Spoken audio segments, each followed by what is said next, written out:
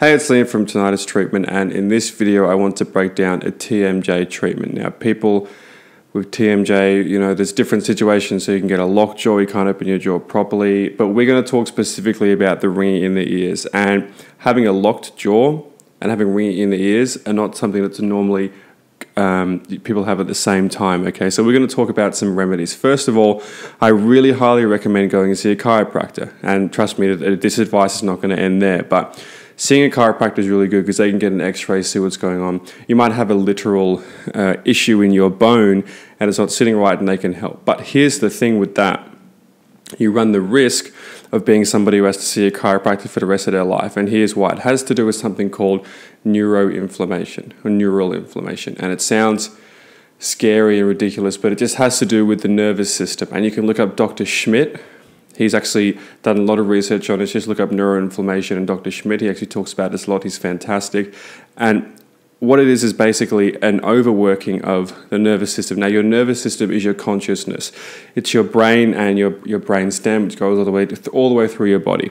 And what happens is when it becomes inflamed because you're overworked, okay? You're overworked because you're stressed out, you're doing too much exercise, you have too many responsibilities, you have kids, you have a bad relationship, you have money problems, you have physical problems, you're obese. It can be that your physical body is under stress because you're overweight or you're eating bad foods, and because your mental state is in a bad way, okay? Because it feeds back to each other, so you need to address both. Regarding the chiropractor, you can address the physical issue, but if you don't address the mental issue and the dietary problems you might be having, forget it.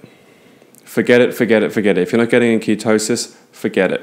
TMJ, bone issues, whatever you want to call it, the problem comes from the inflammation, okay? The problem comes from the inflammation. The inflammation can be caused by a problem with the jaw, yes, but there's soft tissue in there, so you can be getting calcium deposits due to an overly acidic diet. So cut out things like rice, bread, dairy, deli meats, most nuts except for walnuts. Walnuts are fine. If you want to see what else you have to cut out, just click the link below, go to liamstopstinnitus.com. Go to my website, download a free guide. That's what I give people to get over their tinnitus, TMJ, noise induced, doesn't matter, okay? Now, I want to give you guys some really hard-hitting questions for the actual stress side, because the stress side is very important, and I'll tell you why. I just had a patient of mine who I'm helping with tinnitus, and he's actually getting some great results. He contacted me and said that one of his family friends who had tinnitus, he didn't even realize he had tinnitus. He went overseas, he had a stressful job here in Australia. He went back overseas to where he's from, took his family with him, and it was a very stress-free environment, and his tinnitus went away in 3 months or 2 months. Completely went away. That just shows how powerful it is to be in a stress-free environment, okay? And most of you guys are putting yourself in a stressful environment because you're addicted to the emotions, whether they're good or bad. Remember, I'm not a psychologist, but I do know this.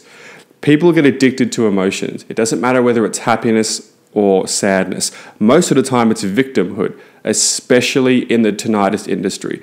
The victimhood is rampant, and the problem with that is it's contagious. People go on tinnitustalk.com and read this bullshit about these people who are just, oh my God, it's just, oh, heavens, and they just think they're just spreading this shit everywhere. And I get it, it's bad, but that person's never going to get better unless they start changing the way they think. And you have to change your outward words first, okay? Seems hard, that's life. Everyone's life is hard. So in terms of stressful environment, let me ask you some really hard questions, and I'm going to break it up between men and women. So if you're a guy, and for most people who, aren't a guy, or if you are a guy, you should know that your brain, the part of your brain that's designed for sexual pursuit, because men think about sex all the time, it's just the way that it is. This is not some PC video. All the time, okay, most men anyway. So here's the thing. If you're with a girlfriend right now, okay, and she's dramatic, she's annoying, ask yourself a question. And she's causing you lots of stress, and she's always on your mind about how can I please her, which is not the right way you should be thinking at all. You've got to please yourself. Ask yourself this question and answer it straight away in your head.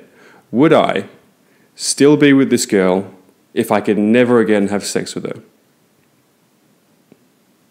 What was the answer? If your answer was yes, that's great. We must just, every relationship has problems. If it was no, break up with her right now. Just do it over text. Just text her.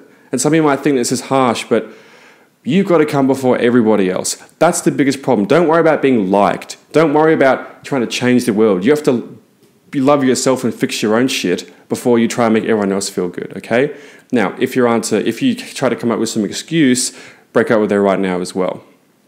Same thing goes for the woman. Now, obviously, if you're a girl, if you're a young girl, then don't worry about this. But if you're an older girl, obviously the part of your brain for sexual pursuit is not as big. So try it for a different question. Try it for, maybe that is an appropriate question for you. Maybe that is. But most of the time what I find is things like, is he supporting me? Or is he interested in, my life? Or will he share himself with me?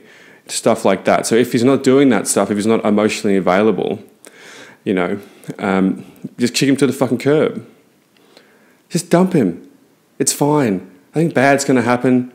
The only thing that's going to happen is you're going to feel better about yourself and you're going to have less stress, less things to worry about, right? We're throwing away things to worry about. Cut out that minimalistic lifestyle, okay?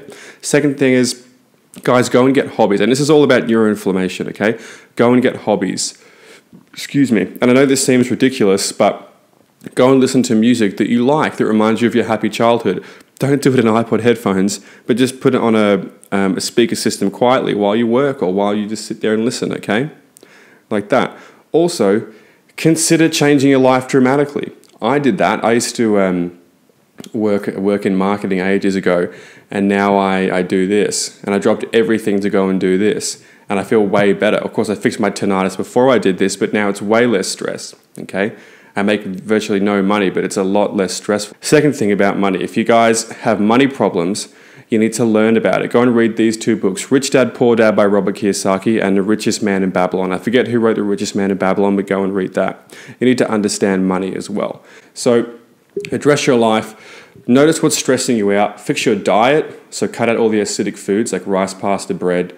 As I said before, coffee is a huge one. Alcohol is a huge one too. Prescription medication. If you're taking Xanax or Zoloft or Antium or Ativan, I think it's called, or anything like that, you're ruining your body. And you can do permanent damage and you're basically going to turn yourself insane. Stop trying to solve here. Okay, you can have calcium deposits, so just fast. Stop trying to solve here and start trying to solve everything. Your nervous system, butter, which I said before, is your brain and your brainstem, and it goes down into your body, into your spine. But try to fix everything as a whole. Fix the diet, okay?